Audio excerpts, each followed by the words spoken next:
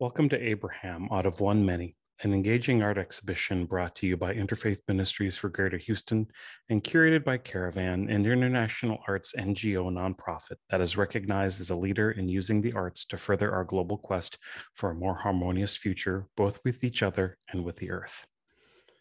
Interfaith Ministries is Houston's oldest service organization. Dialogue, collaboration, and service have been at the heart of our work for over 50 years. Our programs fall into four areas. We are Texas's largest Meals on Wheels program, covering 6 counties, but primarily in Harris and Galveston counties. We're one of the top 10 largest Meals on Wheels programs in the country.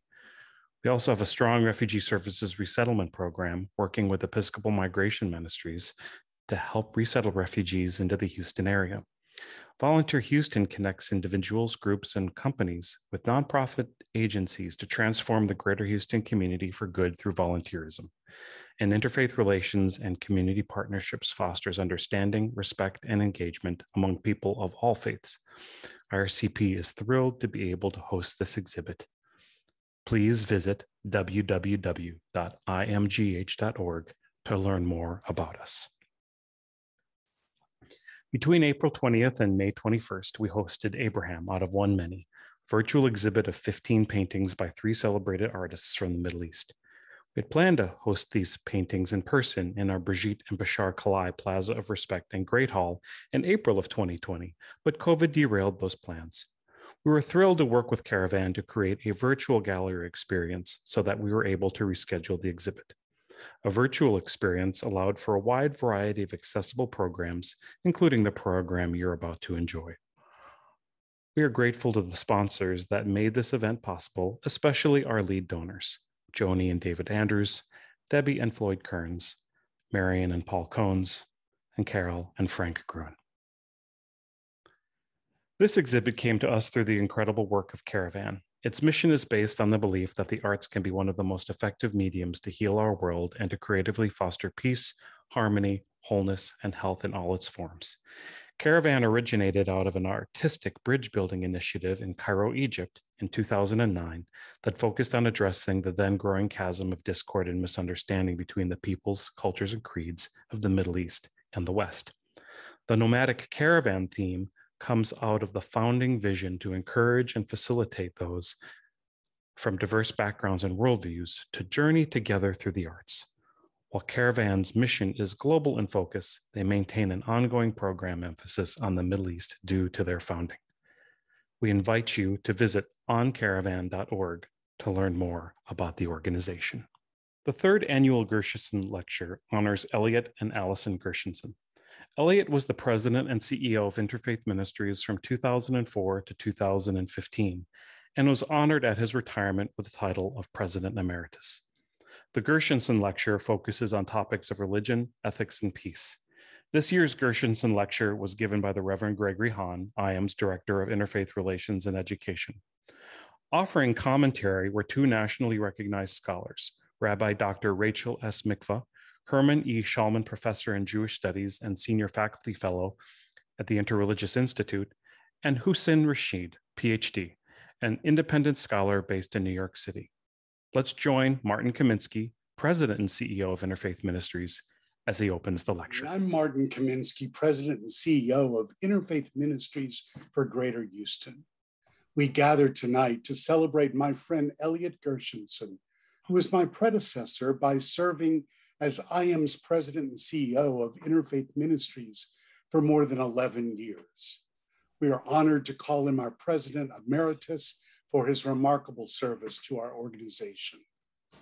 And tonight we celebrate his vision and passion for interfaith dialogue, collaboration, and service, and his commitment to serving our community's most vulnerable people, homebound seniors, and refugees. Interfaith Ministries is stronger today because of his leadership. We appreciate both Elliot and his wonderful partner, Allison, for their past years of service and their continuous support of our work. In addition to our work to feed 5,000 homebound seniors and their pets every day, to resettle refugees fleeing persecution in their homelands, and fostering interfaith understanding, we've added another pillar of strength to our family of services, and that's Volunteer Houston, which unites volunteers and their passions with nonprofits in need throughout the community. This week, we launch Serve Houston, which will engage 18 young adults in a program of servant leadership for 20 hours a week for the rest of the year. Tonight's third annual Gershenson lecture recognizes Elliot and focuses on topics near and dear to his heart and all of Interfaith Ministries: religion, ethics, and peace. It's our hope that through this annual lecture and all of our programs, we can share messages of hope and build understanding and create a respectful community for all. Tonight, we also celebrate Abraham, Out of One Many, the inspiring exhibition that reminds us that art is a universal language and that it can foster unity and understanding and bridge religions and cultures. Organized by Caravan, an international peace-building NGO, the exhibit features the artistry of 3 celebrated Middle Eastern artists from the faith traditions of Islam, Christianity, and Judaism. In partnership with Caravan, Interfaith Ministries proudly brought the exhibit to Houston virtually, a first-time event for this exhibit.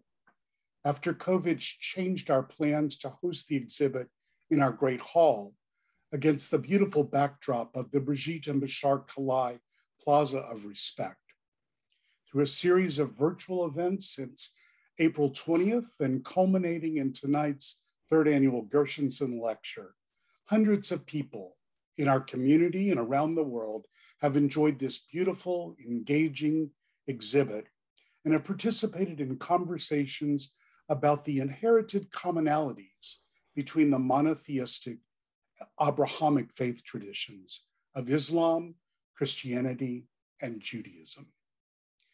Our Gershenson lecture closes out our time as virtual host of this exhibit in Houston, and as part of our closing, we will explore Abraham and beyond, the future of interreligious engagement, and look at the commonalities of all faiths. That exploration tonight and through our multi-religious engagement is part of our quest to support harmony among the many diverse faiths of the world. Sadly, our world is fraught with an increase in prejudice and stereotypes, resulting in what some are calling a new tribalism and leading to the dehumanizing of the other.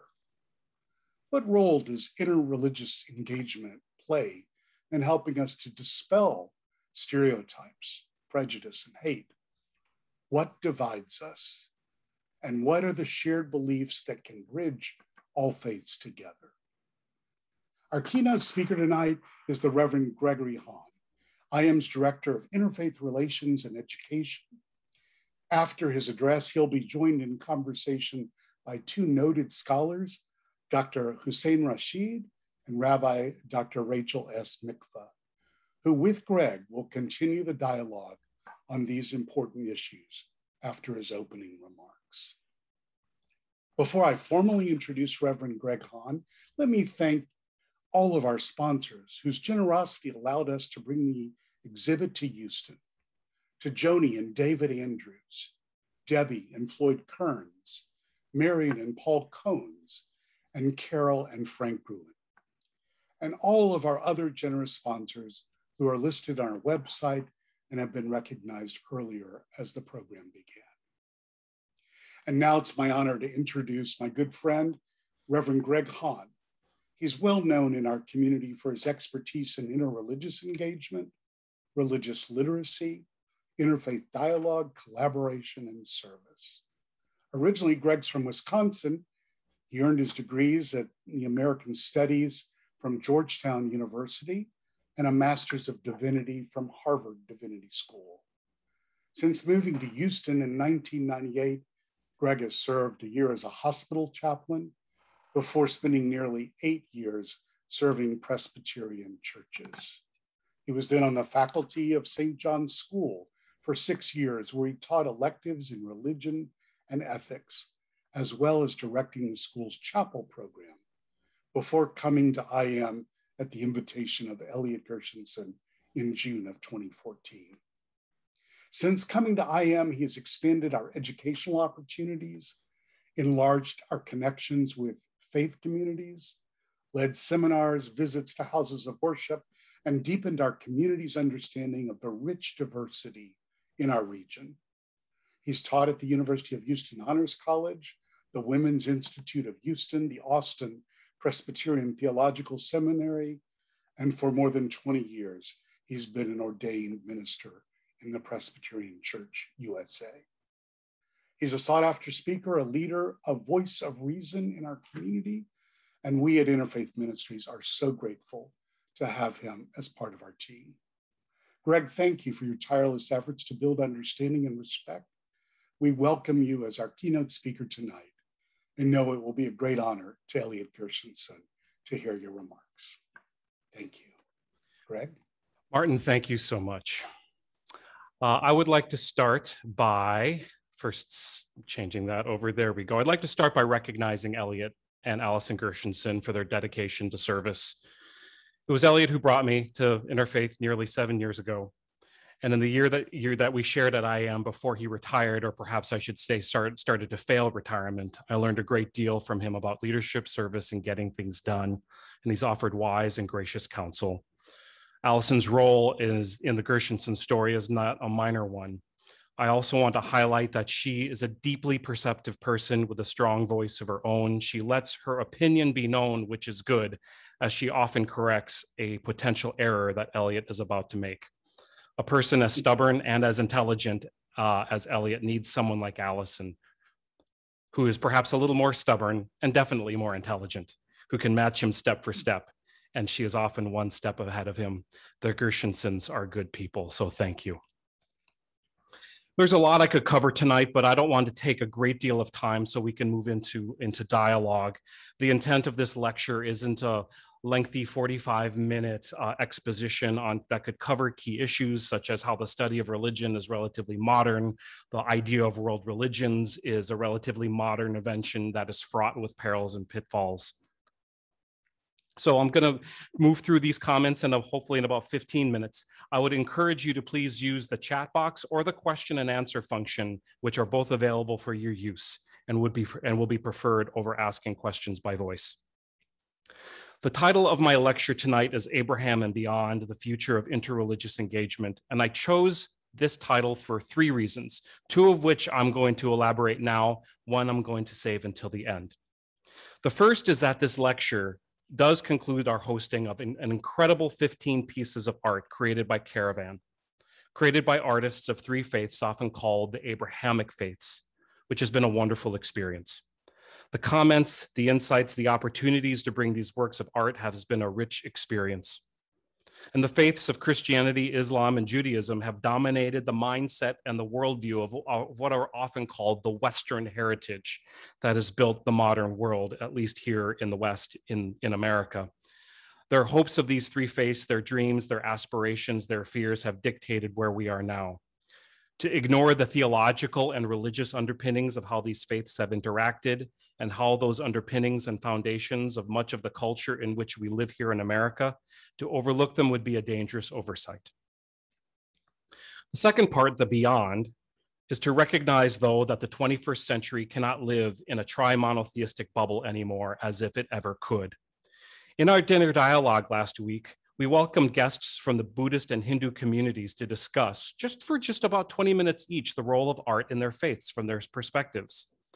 What they said in those 40 minutes was mind-blowing to many who attended. Ideas and concepts that are not new, that have existed for 500, 1,000 years, but are just entering the public consciousness of many here in America. India and China, traditionally kind of the 2 homelands of Hinduism and Buddhism, now both have over 1 billion people. And then there are the overlooked religions beyond these oft overlooked religions. So I briefly just point my gaze over to traditional African religions practiced by a not insubstantial number of human beings.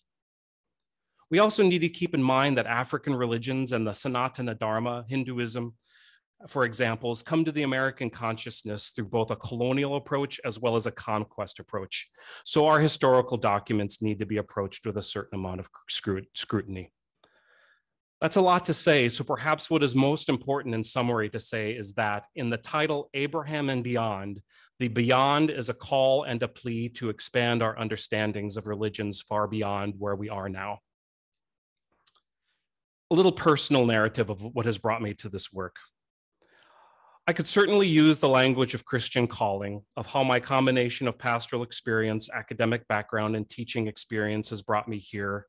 But I don't know if it's a particular call, to use that language, that has claimed to me through being a follower of Jesus, especially because when I've been told more than once that interreligious work actually makes me a bad Christian. I don't know if it's just the intellectual stimulation. During my second semester of my first year at Georgetown, took my opening theology course and I was hooked. I think perhaps for me, it's my experience of being biracial, of two worlds exemplified in the two races that inhabit my skin. So my experience often on this planet is one of liminality, of walking lines, of being of many worlds, but also being of no world. Perhaps then one could look at the psychology of faith, and I would say that a sense of God is a place of belonging. But I would say that people of multiple races experience liminality has for me become a spiritual place, because the religious experience is also one of liminality, of being in one place and another, and walking the boundaries between worlds. I think it's a reason that I say interreligious engagement is a dynamic and not a static thing. It is not an identity, it's what happens when identities connect, coincide, and sometimes collide. Interfaith is an encounter that happens when we meet each other at the borders and then find ways to invite each other across those lines and create new space for understanding and for solving problems with fresh eyes and new voices. Let me make two claims. Claim number one, a continued concerted plea that the study of religion is crucial in and of itself. Religions are going nowhere and must stop being seen as primarily a conduit for other realms of influence. You know, often religion is talked about as a proxy for a culture war or used as a tool in some geopolitical chess game. And there's no doubt that much in those statements is true. But I don't want to put too fine a point on the statement. The study of religion has always appealed to me because it is the combination of so many disciplines. But to look at religion only to look through religion to what we actually think is the important factor, to constantly say, this isn't about religion, this is really about, those sorts of statements are mistakes. I think as well, this topic is important to me because I've invested my time, my education, and my life into this effort that religion, as religion, matters. I'm supportive yet also critical of the discipline into which I have been called, just as I am devoted and yet critical into the faith into which I have been called. And if there's perhaps a takeaway message, then it's that one. We need more religious people to be both supportive and critical, or at least thoughtful about the role of their faith. So to summarize, my first claim is that religion as religion still matters. And any thinking that it doesn't, that we're entering the death of religion or the marginalization of religion, that religion is not a key part of our world, would be a costly mistake. I agree with Eboo Patel when he writes in his 2010 book, Acts of Faith, that he says that the 21st century will be shaped by the question of faith. My second claim is this: religions are not just misunderstood, but not understood. And I want to highlight two reasons. The first is that we fall and prey to the idea that religion is personal and therefore subjective. I have my beliefs, you have yours, and therefore our beliefs are beyond critique, and this is not the case. The other concern is that since religion is personal, we are all experts in it. Religion, ironically then, sometimes I would look at it, doesn't have a problem with not enough experts. In many ways, it has a problem with too many experts. To go down this road for a moment, and I'm going to make a slight digression, but I think there is a method to my madness. And that is about information about religion, but it's actually about information in general. When I was a literature teacher, I would often begin classes at the beginning of the semester with the foreword from a book that was published in 1985, far before where we are here with the internet age, but perhaps the most prophetic book that I've read about where we are, epistemologically speaking, regarding information. The book is by Neil Postman, and it's called Amusing Ourselves to Death. The foreword lays out very clearly his concern. Remember, this was written in 1985, and he compares two books, George Orwell's 1984 and Aldous Huxley's Brave New World.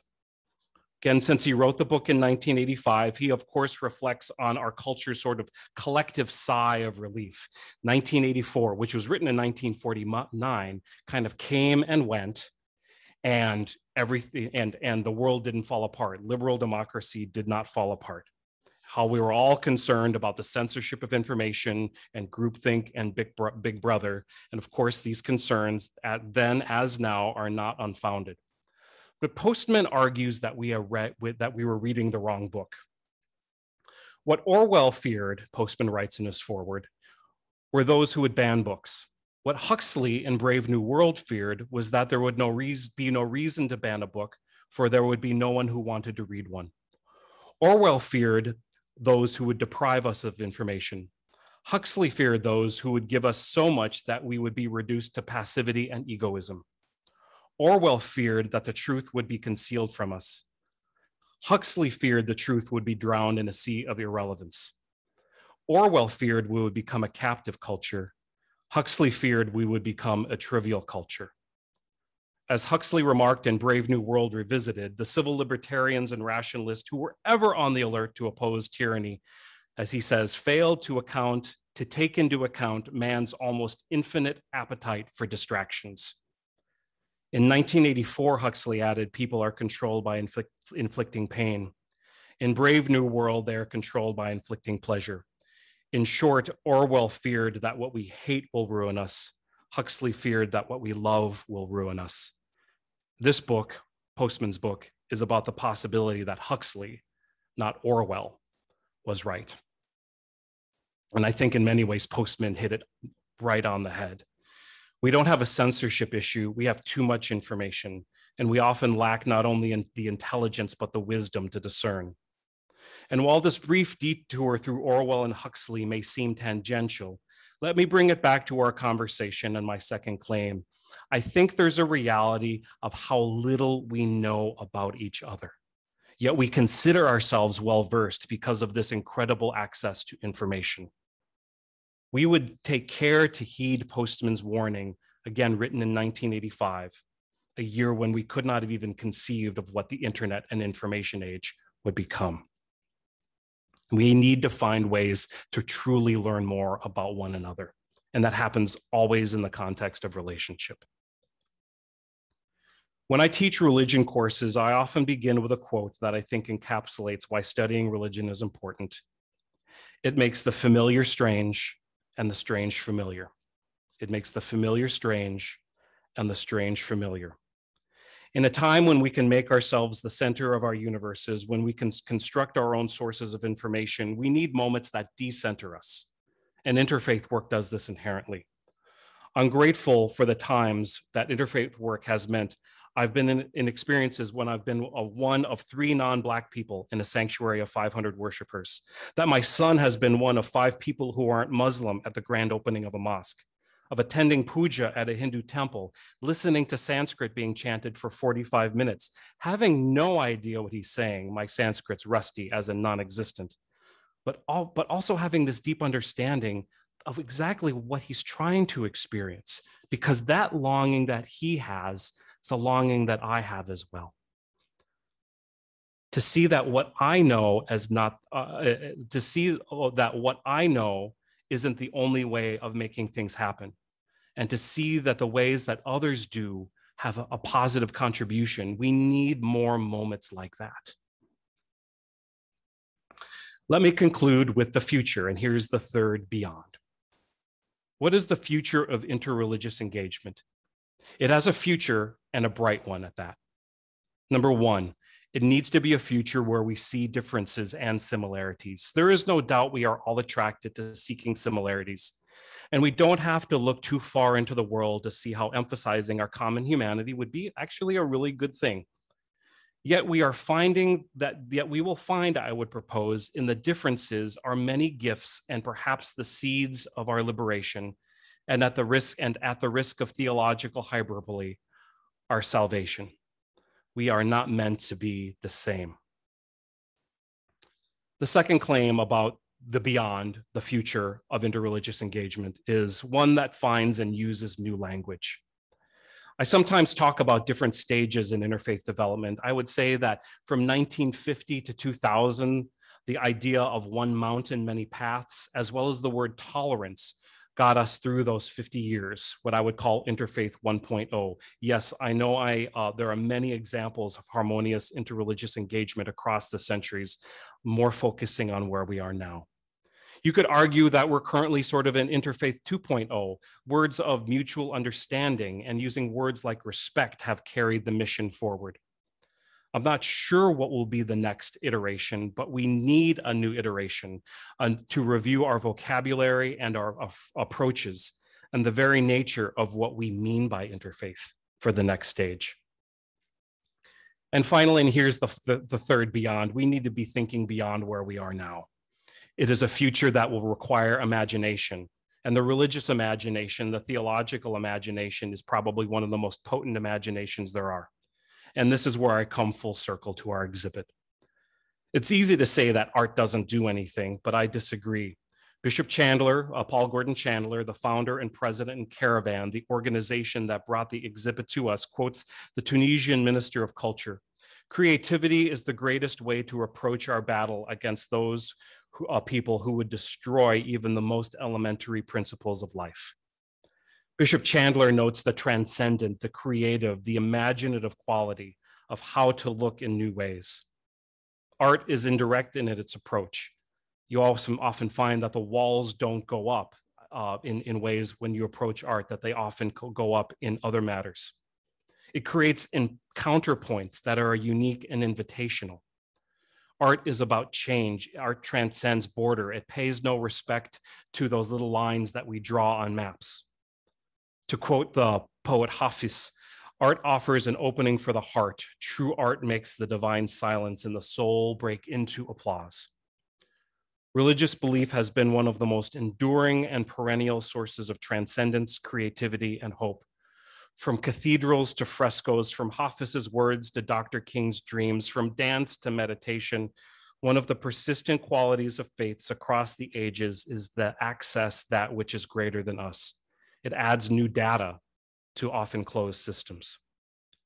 The future of interreligious dialogue, and perhaps our future as well, depends upon such creativity, such imagination, and that hope. Let me now welcome our two guest respondents.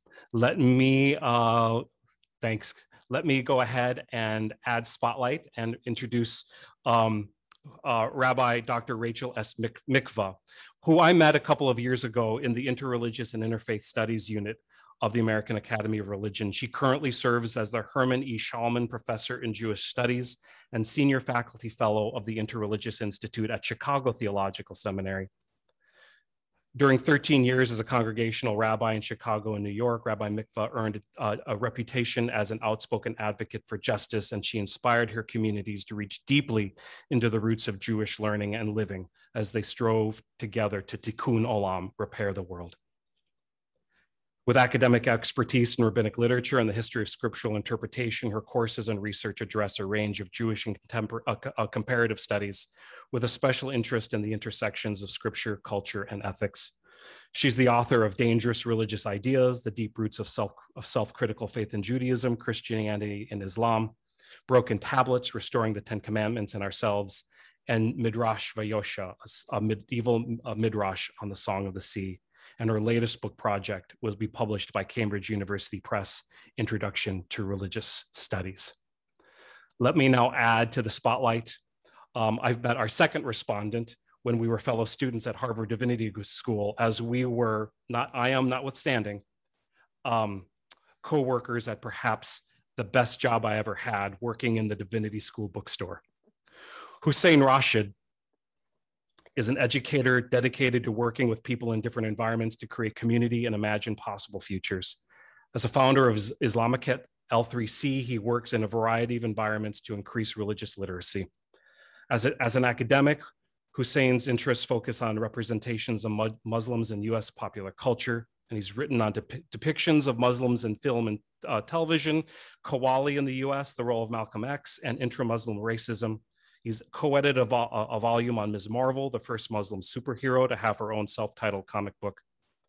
He's taught at Hofstra University, Fordham University, Iona College, Virginia Theological Seminary, Reconstructionist Rabbinical College, SUNY Old Westbury, Barnard College, Columbia University, and the New School. He holds a BA in Middle Eastern Studies from Columbia University, a Master in Theological Studies, and the MA and PhD from Harvard University. Rachel and Hussein, thanks for joining us so very, very much. Let me start, Rachel, let me start with you. Just opening thoughts or reflections or questions based on my comments. And again, let me just say the chat box and the Q&A are open for you and the attendees. Well, thanks, first of all, for the invitation to join you in conversation. And as I was listening, I was thinking, as you were exploring your first claim that religion matters and that we need to do it self-critically, I thought, great, I would write a book about this, except that's what I just wrote my book about. I mean, that was exactly the work I was trying to do. I did this nerdy deep dive into how religion unfolds through our psychological needs in terms of our will to meaning, our will to power, our will to pleasure. It unfolds in the way we create community. It unfolds in our cultural, the way we understand and create culture together. It even unfolds through our biology. And it doesn't diminish religion to say, right, that it's intersected with all those things. It actually magnifies the power and presence of religion because it is so deeply woven into every aspect of humanity. And I think that that means that you're right. Religion is not going to go away, even though it continues to be a dynamic force and the shape changes in our lives and in our world. And we'll come back to talk about that when we're talking about what's new in interfaith, right? But, and then the second claim, I was listening and I was thinking, I was asking in one sense, are you telling us we need to read more and understand more about isms? Or, and then what it sounded like after that was, no, you're saying we need to talk to each other more and recognize that we are informed and co-formed by engaging one another. And that I would absolutely embrace as well. I mean, I think that, the question of the isms gets more complicated the more we think about it. The more we think about the modern study of religion and the way, what shaped that. And the more we think about lived religion versus what's in the book. And the more we think about who owns religions anyway, right? These boundaries, which help to an organism to cohere, right? But they're also meeting places, right? So at CTS, for instance, we have lots of folks who are interspiritual or pagan or grounded in African spirituality in the diaspora. And these are quote unquote, new in the interreligious world. They're not new, they're ancient, these are, ancient, but I think that it has us thinking about all kinds of religious and interreligious questions differently. And so I find a lot of tensions in the exploration that you were doing in that second claim, a lot of generative tensions. And of course, my answer as the rabbi, it's not either or, it's always sort of both and the tension in between, the dialectical tension. Huxley and Orwell, among other things, but I love Postman's book. So the last thing I'll say that I was thinking about as you were talking was, I often think about the development of interreligious work in waves that I think about through the lens of gender studies, right? And the waves of feminism and womanism. Right, there was this stage where we were fighting primarily for equality, right? We want our rights as religious minorities. but we often got those by acting a lot like the dominant religious Christian, then Protestant voice. And so there was this later stage that really developed where we began to embrace difference, right? That we don't have to be like Christians to be religious in this space, right? And there's really interesting Jewish history around all of this in America. But then we discovered that we were still essentializing, right, traditions a lot. And so that's sort of a third wave that I call diversity, right? Where we begin to recognize intra-faith, diversity, and that there are all kinds of voices still invisibilized. That kind of mixed metaphors. There are all kinds of voices still silenced or faces invisibilized in our interreligious work. And I think the stage where we are now, and this very much ties to your thesis, I like to call intersubjectivity, right? It is again that recognition that we come to understand ourselves in our co-formation with one another, and we can't do that work in isolation. So I'll be quiet. Those were all the things going on in my head while you were talking. Well, Rachel, thank you, and I think that I think a lot about that final point about the how it's done in community, and that we don't do it alone is also I think about that a great deal.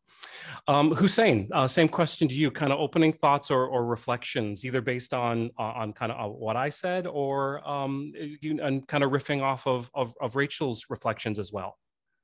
Yeah. Bismillah ar-Rahman ar-Rahim. Assalamu alaikum wa rahmatullahi wa barakatuhu. In the name of God, the most compassionate, the most merciful. May God's peace, blessings, and mercy be upon you this evening. I want to start out by thanking Elliot and Allison for starting this lecture series, and the Interfaith Ministries of Greater Houston for having me, and Greg for inviting me. We're approaching our silver anniversary of making trouble together. Wow. It has been a long time. And of course, Rachel, meeting you as a new friend.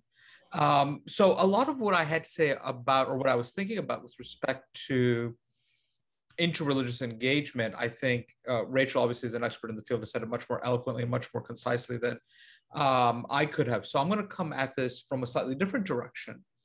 There were, a few thoughts I had about what you said. You started talking about the relationship between religion and culture, and then you went into religion has value in its own right. And I think religion does have value in its own right, and we can't look past religion to something else. But that doesn't mean religion is exceptional either. We always look at religion in context, in time, and in space. And I think, I work a lot with high school students and young adults who are in college and trying to figure out what does their religious identity mean and what does it look like. And, that's religion and that's culture. And I'm like, well, how do you neatly separate those two? You can talk about, let's say, patriarchal norms. Is that a religion or a culture issue? And so we can neatly separate those. But then what do you do when you look at grand cathedrals or mosques, or you quoted the poetry of Hafez or the poetry of Rumi, who are writing from a religious impulse, right? Rumi, of course, is not just a poet devoid or divorced from his Islam. He's writing because he is Muslim, because he is a scholar of the Quran, right? This is his professional life and his religious life. So how do you separate these things? When we think about music, how do you separate what's happening musically from religiosity? We tend to think about, Western classical music as a classical tradition, but it's also a religious tradition, right? Dies Irae has meaning. There is a substance there. And so really for me is thinking about that relationship between religion and culture. And I think for me, the other big point I want to talk about is that we've used religion and faith interchangeably. And for me, and really picking up that thread is thinking about difference, where both you and Rachel raised this point, is for me, that doesn't sit well. Right? We've traditionally, as a Muslim, we've traditionally made a distinction between religion, deen, and faith, iman, right? So the Quran talks about your religion is completed, but it calls for those of us, Ya ayyuhalladhina amanu, those of you who have faith. Faith is always seen as distinct from religion, right? And even in the academic study of religion, we tend to look at religion as a corporate, that is a social construct, the rules, the boundaries that define us, versus faith, which is our individual understanding and approach to God through those social constructs. So really or those communal constructs. So really thinking through some of that. So even there, as we engage with this in whatever wave of interreligious engagement we're at, we're still using very Christian language that can be exclusionary. So can we even move beyond that? And I think even within that, and this is where I'll end, is even the language of Abrahamic, right? So even if we say, okay, that's Judaism, Christianity, Islam, where are the Baha'is in this conversation, right? They're most obviously part of the Abrahamic traditions, right? That are not here at this. Sarah and Hajar too. Sorry? And we want to throw in Sarah and Hajar too. And Sarah and Hajar, right, exactly, right. We're the women in this conversation, but also thinking about the ways in which the term Judeo-Christian was meant to be an appeasement to prove we're not anti-Semitic, but really has this very sort of anti-Semitic overtones to it. And Abrahamic seems to function in sort of the same way as a way to say, okay, let's bring in the Muslims, but it still has that bit of supremacist background to it that I think actually hinders interreligious engagement, because we're not looking at questions of building up and building out. And you had said something about being doing interfaith work makes you a bad Christian. I hear this all the time. Doing interfaith work makes you bad. Insert name of religious tradition here, right? And there's a verse from the Quran. It's actually, you can't see it, but it's actually literally immediate to the left of me right here. That God created us tribes and nations that we may know one another. 49:13. 49:13 from Al-Hujurat. Right. Yep. And you know, to me, that has always been part of the work, is that we know each other through difference, not only each other, but ourselves through difference. So when we look for something that's Abrahamic, I feel like we're effacing so much that it's not actually giving us a chance to grow. And it's not giving us a chance to think about how do we make a more inclusive world. It's always an opportunity to say, how do we make ourselves less exclusionary? And I don't want to be less something. I want to be more something else. Right. So that's where I'm at. Yes. And that's usually when I begin in many cases, when I've begun my conversations about the art, that if we're talking Abrahamic, we need to talk Rastafari, Yazidi, Baha'i, Druze.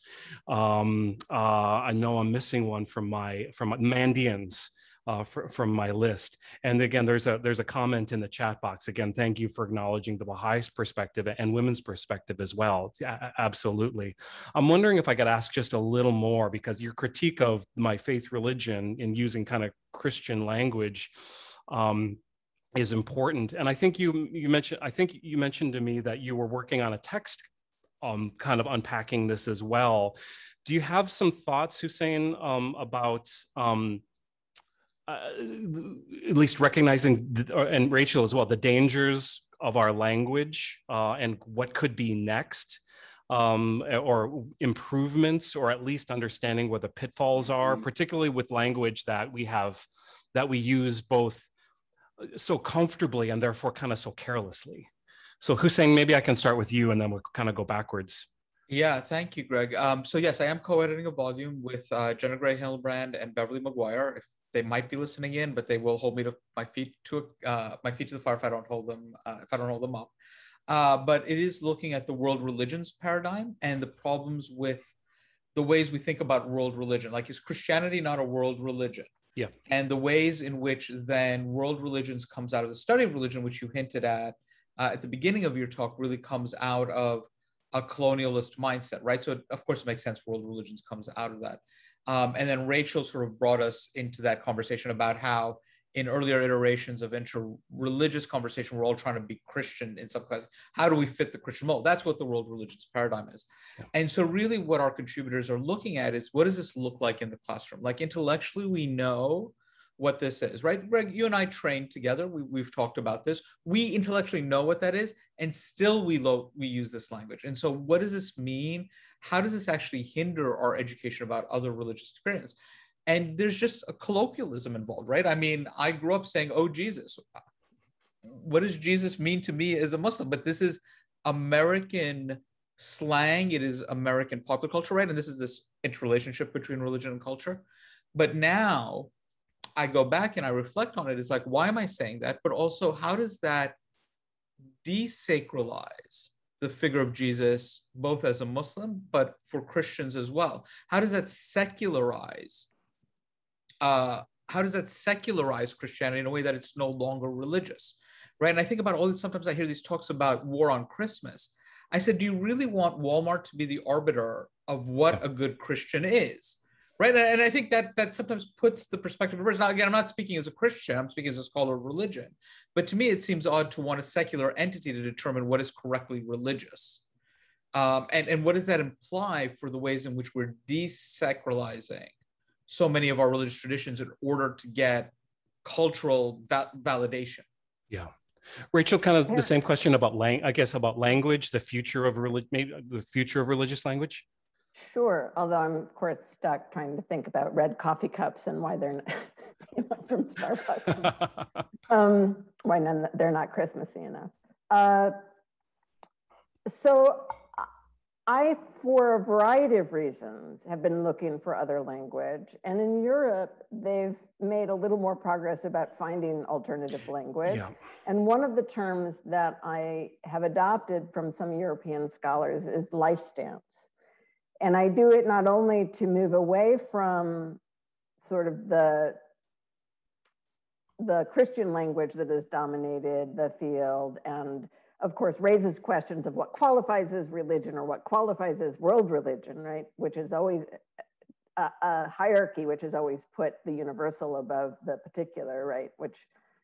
So even the world religions paradigm is problematic for that reason.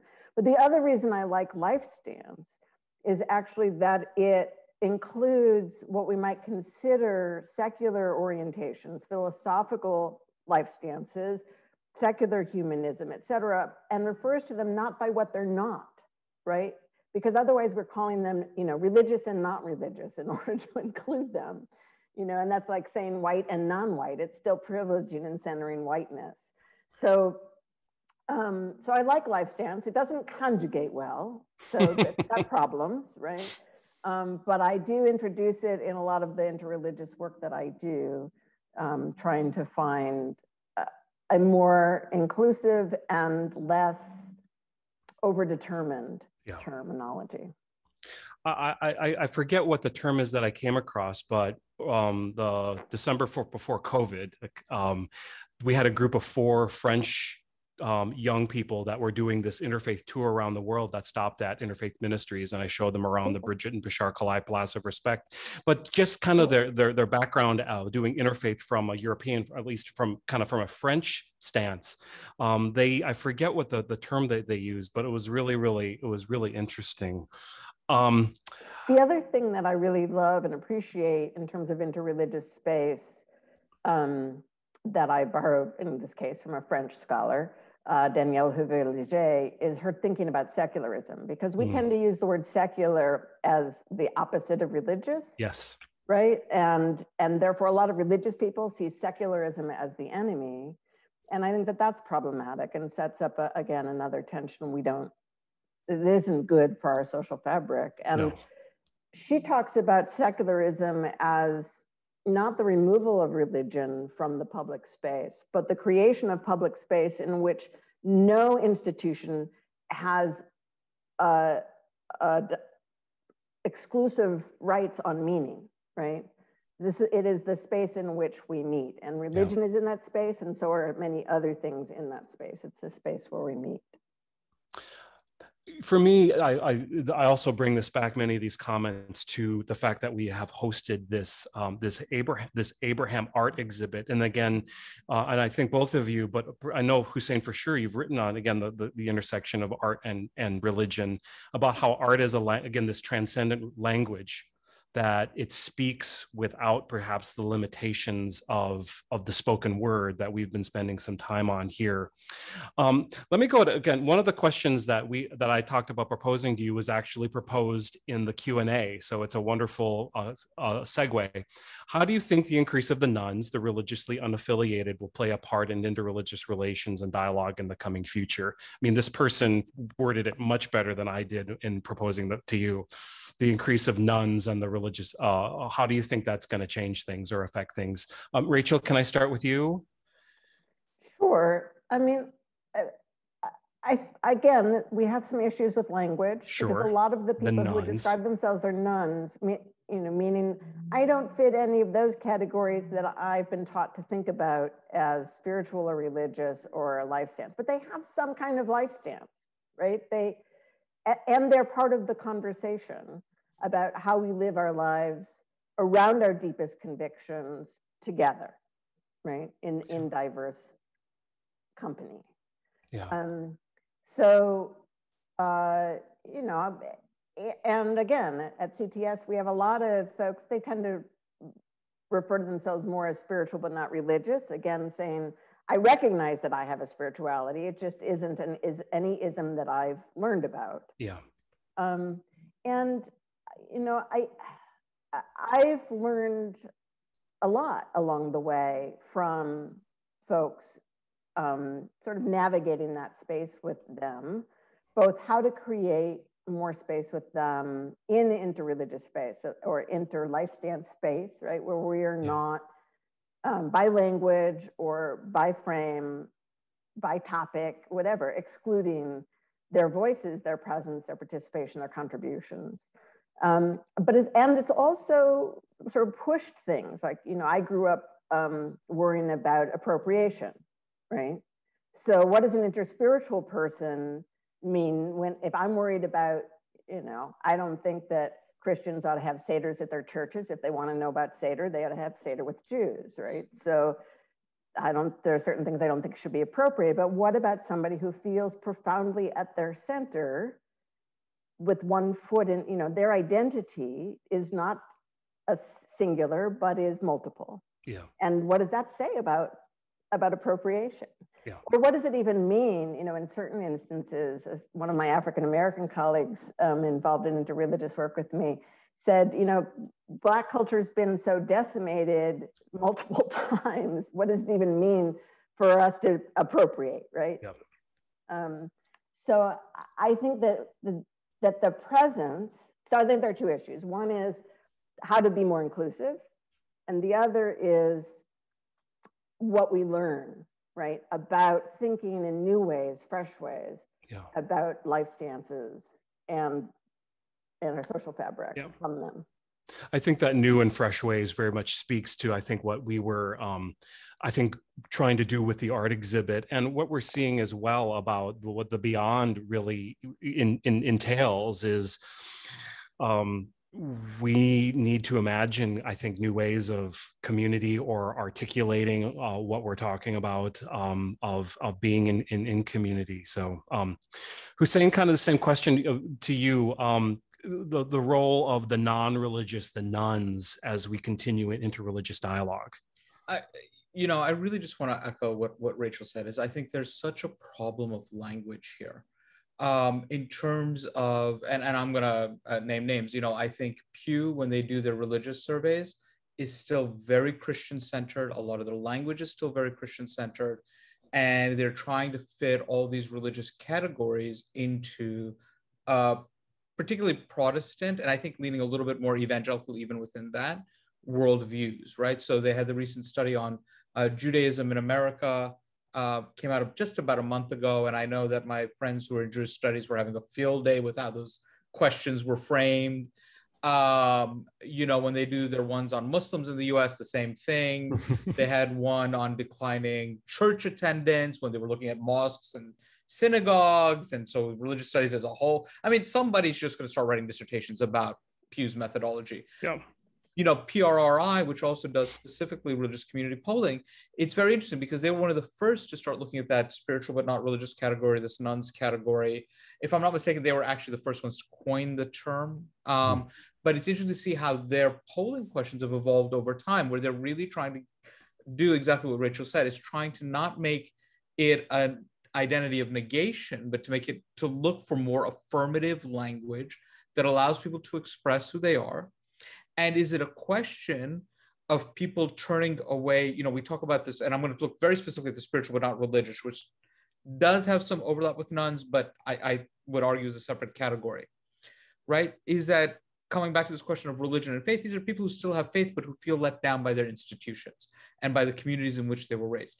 That doesn't necessarily mean that religion or religiosity is on a decline, it means that institutions need to reimagine and refigure and think about where they're at, right? And we see these tensions within different churches. The Anglican Episcopal Church has been going through this for several years now, and I think they're probably the most clear-cut case. The SBC is probably going through something similar now, but I think it's ways in which we don't understand, we don't have the language to talk about religion in ways that are beyond ABC for us to create. We're not even at the alphabet stage of religion to be able to string together words, let alone sentences about what religion means in this country, right?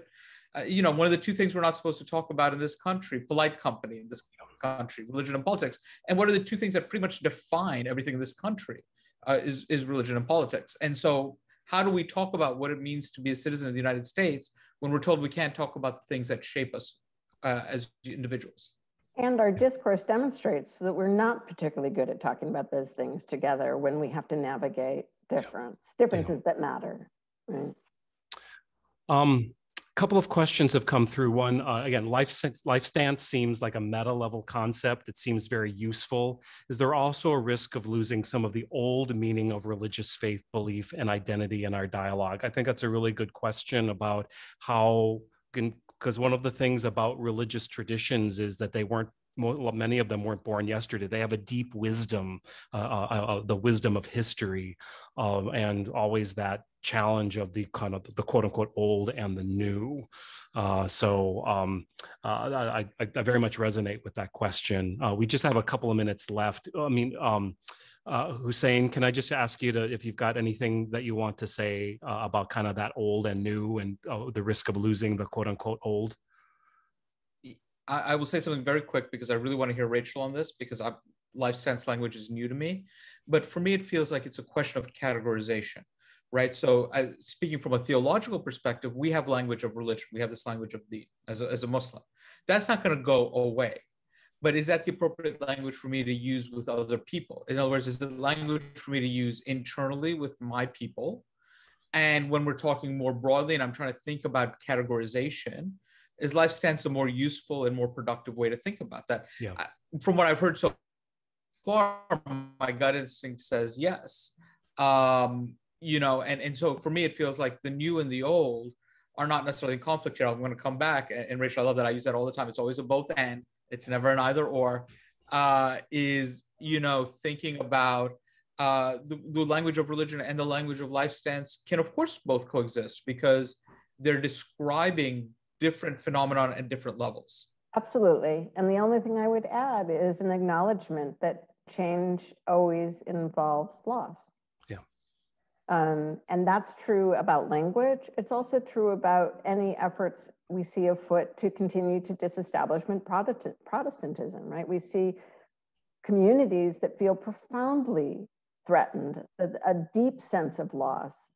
We can villainize that, but I think we're much more better off by saying, I get it, right? Yeah. I understand that sense of loss, and let's figure out how to deal with it together. And for me, beyond kind of anything that I've learned, it's in many ways my pastoral experience that comes in the handiest of both of honoring where people are, but particularly the skills of listening to who people are. Let me move to this kind of final concluding question. Hussein, I'll turn to you. The question is, what gives you hope? I know that's a kind of a general question, but I think really in the context of interreligious engagement, its future, where it could go, what are some signs of hope that you see in your work? Thank you, Greg. When you just left it at what gives you hope, I have to go with God. But in terms of interreligious work, I think for me, the thing that has been making me most hopeful is here in New York, really, as we move beyond this idea of Judeo-Christian, this idea of Abrahamic, and are really looking at questions of, well, what is it religious communities are doing? What motivates people in those communities to do it? And how do we mobilize these things for a greater good? And I think you mentioned Ibu and the Interfaith Youth Corps in your comments, right? I think that this is a more organic model of the Interfaith Youth Corps, is that there is a social good that we need to drive towards. How do we pull people into there? How do we go to meet people where they are? How do we bring them forward? And we're finding people now, not just people like the three of us or people who would be part of something of Interfaith Ministries who are very intentional about this work, but are now who are organically coming together. And it reminds me very much of the New York I grew up in. I grew up, going to a friend's synagogue because I slept over at his house on Friday night. And his parents were like, ask my parents, would it be okay if he came with us to worship the next day? And be like, yeah, okay. Are you going to feed him pork? No, okay, go. So have fun. Right. And that wasn't, we didn't talk about it as interfaith. We talked about it as living together. Right. And I feel like that's a point we're coming back to again. And that gives me a lot of hope. Thanks, Hussein. Rachel, I'll give you the closing word. What gives you hope? Three things I think that I would name right now. One is this intent that you named, and that Hussein also identified, that that we weren't meant to be the same, right? And that in living out our diversities and discovering each other's diversities, we are unpacking a gift that God has given us. However we conceive of the transcendent, the divine, that which connects us beyond our own selves. And I don't think it requires a notion of God to do that. Yeah.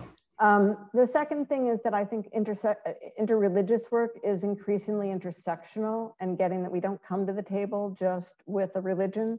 We also have our race and our class and our background and our gender and our sexuality, and all of these things shape the way we interact with one another. And it's, I think, liberative to be able to come with our whole selves into that space. And the third thing that gives me hope, and maybe this is just because I've been thinking and talking with people a lot about it, is I think we're beginning to talk more about the need for self-critical faith and what that means to be. I mean, it has at least two directions, right? The way we think about ourselves and our own traditions and the way we embody that. And also to recognize that if we're going to live in this multi-religious space, however hard and fraught it might be, we also have to be critical in the way we engage religious ideas together. And just because it's a religious idea doesn't mean it gets a pass in the public square. It's not exceptional in another way of what Hussein said earlier. And that's hard, but I think we're beginning to recognize that. And I think there are more organizations, whether it be Christians Against Christian Nationalism or other intra-religious self-critical voices that I think are doing really important work. I wish we had another hour, but we've amazingly come to 8 p.m. So let me go ahead and conclude. Thank you again, Dr. Hussein Rashid, Rabbi Dr. Rachel Mikva, for your inspiring words. We all leave tonight hopeful and empowered as ambassadors in dialogue, service, and collaboration. Again, thank you to our sponsors. Your generosity has enabled us to share the exhibit and all our programs, including tonight's Gershenson lecture, with our community. Thank you to Elliot Gershenson for being a guiding light in the important work of Interfaith Ministries. And thank you to the attendees, each of you, for your time, your support, your involvement with IM. Together we can make a difference, and we are making a difference. So this concludes the formal program, but don't hop off yet. I'm about to give the final half-hour virtual tour of Abraham out of one last official time. So I invite you to stick around for about 30 minutes. Finally, be on the lookout for information about ways you can support our other programs at Interfaith Ministries, and in particular, our Empowered Voices, a unity concert, which will be on June 8th at 7 p.m., which continues on using the theme of art as a way to foster unity, harmony, and peace. Thank you all for being here.